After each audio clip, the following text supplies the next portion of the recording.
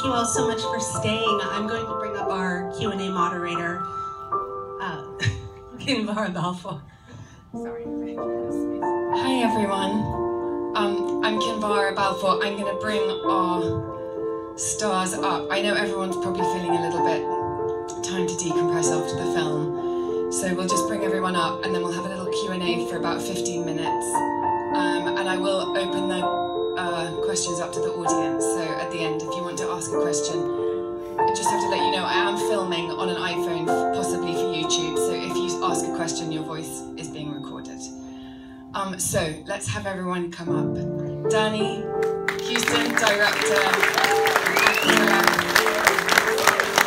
sit down. Simon Astaire, who wrote the book and the screenplay, and Peter Raeburn, whose beautiful music is just such a beautiful addition to the film. Come and sit down.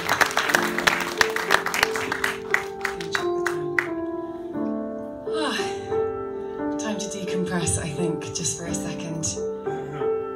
I think we can all agree it's an incredibly graceful, incredibly respectful film. I was actually saying a girl in my school, her father died in the Lockerbie disaster. And I can only say that to see how much those family were affected and what a tribute you have done, what a tribute you have made for all those people who suffered. So I think we should just all have a moment of silence and thought as we speak, just for all the people who were affected in that disaster. So congratulations, an incredible film. I've seen it in so many different ways. I want to ask you, Danny, first, how did this story come to you and how did you choose that this was the right thing for you? Well, my dear friend, Simon Astaire, gave me the screenplay, and what I liked about it in particular was that it was a simple story, really. In essence, it's a man who loses a photograph, or maybe it's stolen, and what that photograph means to him.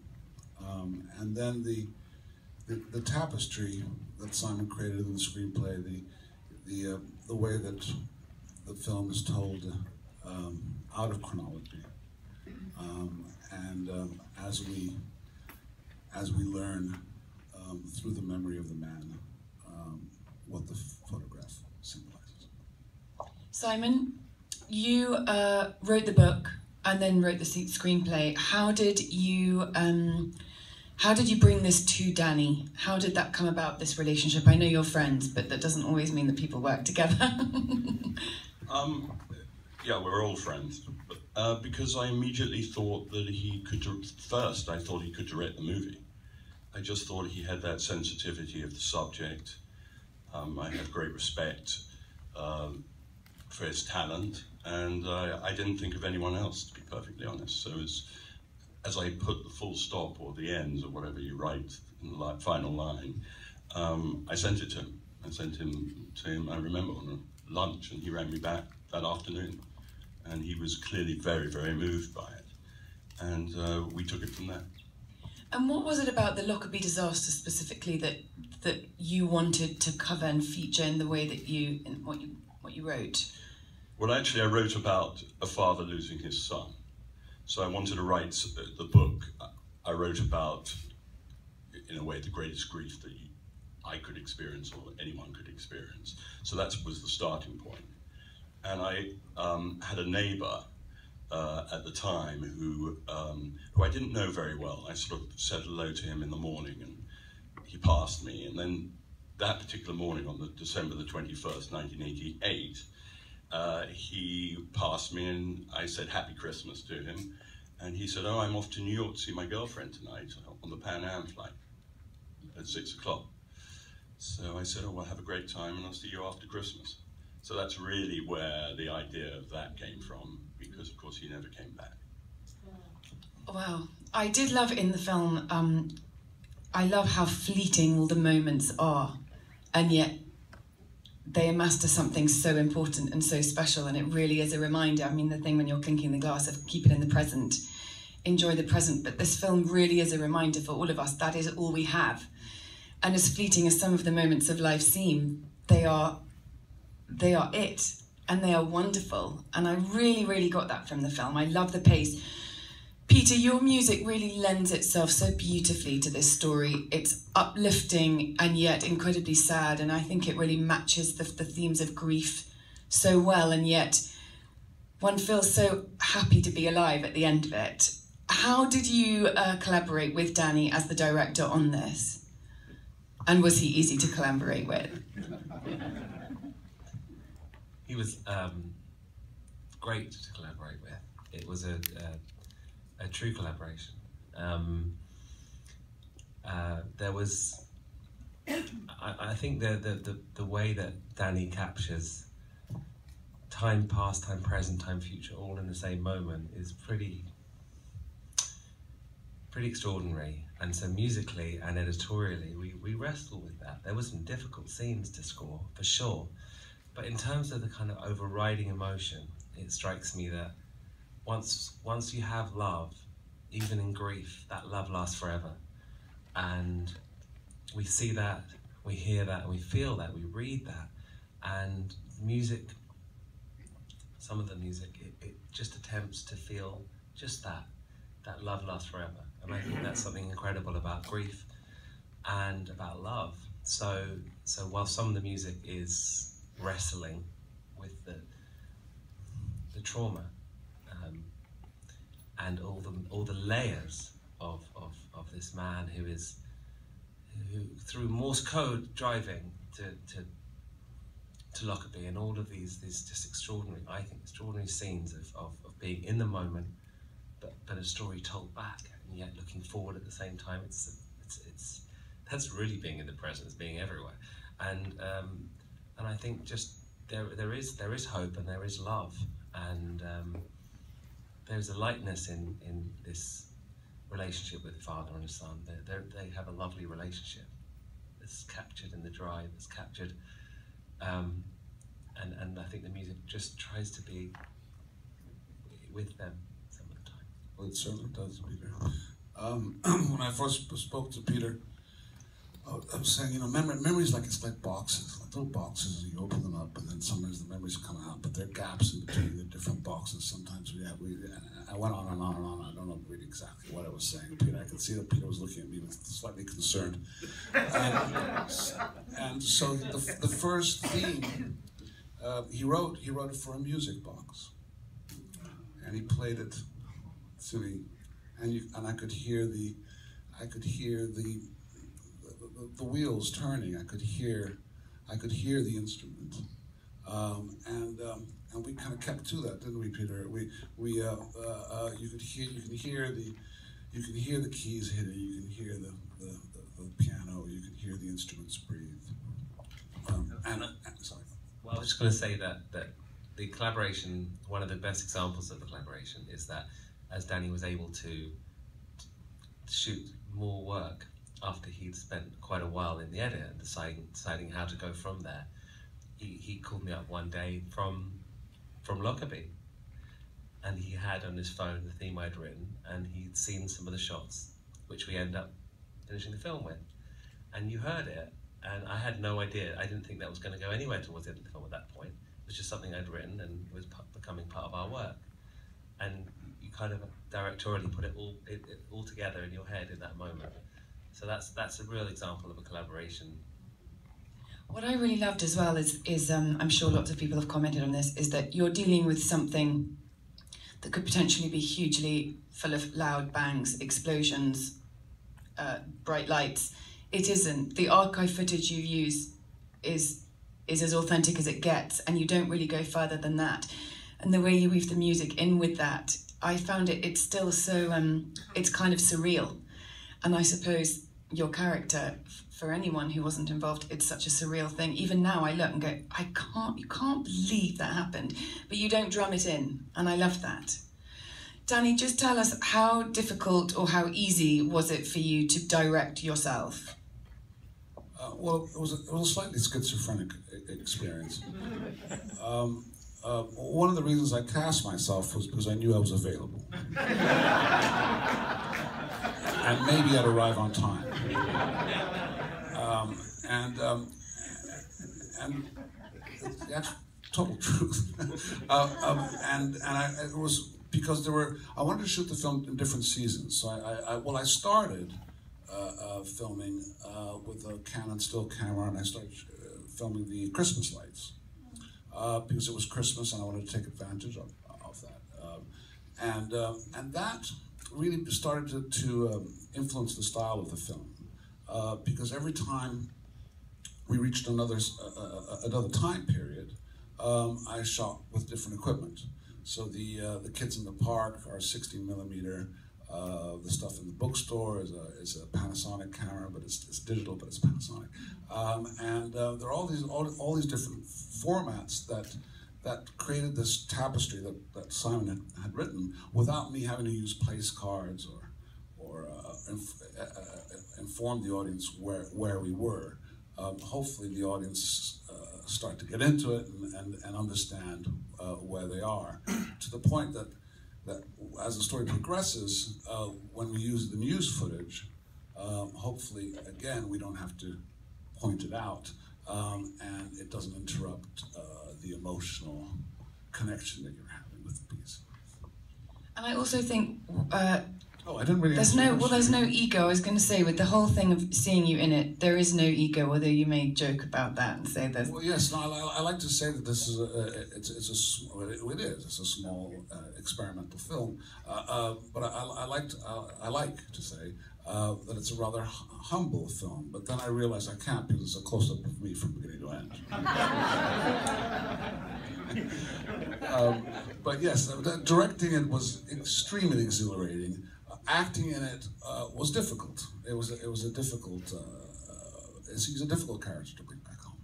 Simon, I know you opened this in the Edinburgh Film Festival, and Alistair Stewart, the newsreader who we hear on the film, he actually moderated with you, which I think is such a lovely thing.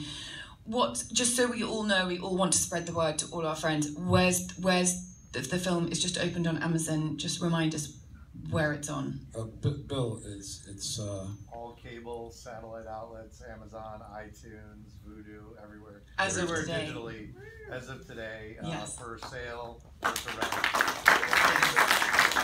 And we're in one theater nationwide for 1 week, which is, it's been an incredible journey, hasn't it, Simon? And yeah, we're delighted that Freestyle has picked us up, and with digital platform, you really can reach a wide audience with a film as small as this.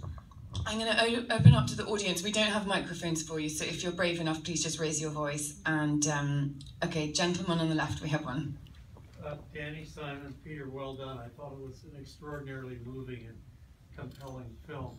I'm very interested, Danny, to hear you talk a little bit about the visual style of it. It was really strikingly visual, and this story wouldn't automatically lend itself to that. You could do a much more straightforward treatment of a story of grief and loss. Can you talk to that a little bit, please? Yeah, I mean, most of it, as I said earlier, most of it started by necessity. It wasn't a stylistic choice.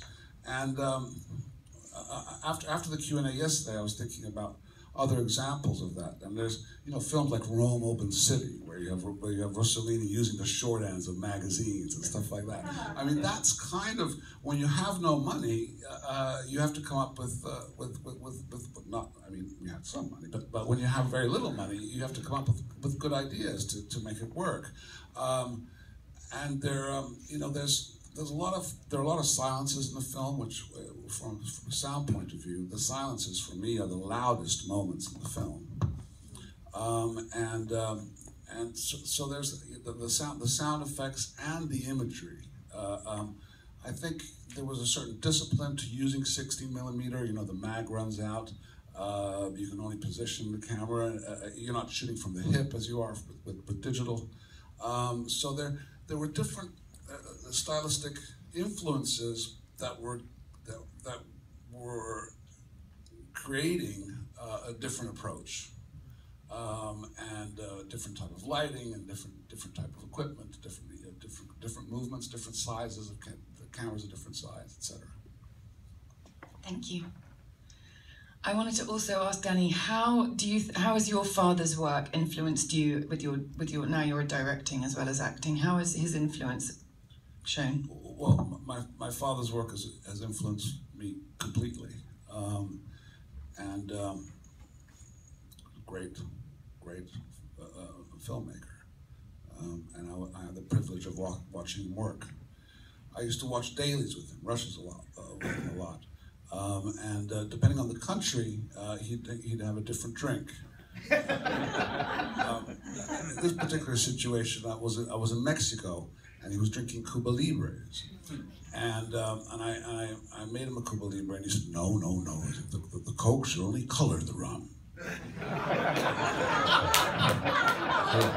Oh, I'm so sorry. Right? Anyway, so I prepared the drink correctly, and he looked at me and he said, Danny, do you want to direct the title sequence? I said, wow, yeah, I'd love to. And there were these papier-mâché dolls from the Day of the Dead, and Under the Volcano, Malcolm Lowry, so Day of the Dead dolls, and I filmed them with a snorkel camera, and I was able to move around the dolls and give the dolls movement, because otherwise the dolls were static. And then the other thing I remember on Under the Volcano, he said, Danny, come over here. Let me show you something. I said, what is it? It's a steady cam. I don't have to lay any tracks. And he and Orson Welles, I mean, we just saw The Other Side of the Wind released. These guys were pushing the technique, and they were innovative and rebellious, and that's really what gave me the recklessness, I suppose, in approaching this. And my dear friend Bernard Rose, who I've made 4 films with, who is unapologetic, like a punk rocker, man. He just goes there and he does it. He doesn't wait for anybody to tell him whether he can do it or not. He rolls up his sleeves and makes his films. And that also inspired me. Thank you. Gentleman on the right. So can you talk about the schedule and how long it took to make the movie? Yeah. And just shooting and then also post. Yeah, well, we actually didn't shoot that many days. I think maybe 20 days in total, if that. But over one period of time? Or no, over a long period of time. So the Christmas lights, I guess, was before we had financing. There were 3 or 4 months went by for that, and then we shot the scenes inside the house, which are actually Simon's. It's actually Simon's father's house, who had recently passed, and had very much a feeling of the period, and felt ghostly. Then we stopped completely and waited for the summer and shot the scenes with 60 millimeter in the park. And then we put the film. We started editing the film, and Peter started working on the music. And then with Alexa, I shot the final sequence in Lockerbie. So that was over a span of about 9 months. With 20 days shooting. Great. Simon, did you have an idea of locations when you were writing the script? Yeah, yes, most of it shot 4 blocks from where I was born. And literally, it was amazing. There was one moment where I remember I wrote it in a coffee bar on Sunset Boulevard, and I thought, where is Tom going to think he's found the photograph and approach the woman and try and snatch it? And I knew the church, St. Luke's Church, which was my local church, and next to St. Luke's Church there's a little park there, exactly where it was shot. And the day that they were shooting it, I went towards the park, and this policeman stopped me, and he said, "You can't go in there." And I said, "Why?" And he said, "Because they're shooting a movie. Danny Huston's shooting this movie, and you can't go in there." And I went, "But I wrote it. It's my park." So yes, I was very specific of exactly where, and we did. We didn't we? We followed it really as written. I paid that policeman. What, to stop me getting in? I was actually, I was pushing my son, 11-month-old, in that park literally 2 weeks ago. It's such a special corner of London. It's so nice how you've captured it. I think we have to wrap up. Is it any other questions? We do have to wrap up because they have other films coming in. Shock horror. Gentlemen here, and then we'll... What's next, Danny? Are you available? I'm available, sir. Yeah, I've got. You know, I just finished Yellowstone, the series, and it's a succession. I actually have this really terribly boastful. Please forgive me. But it's just too fun in comparison. I actually have a film that was #1 for the last two weekends.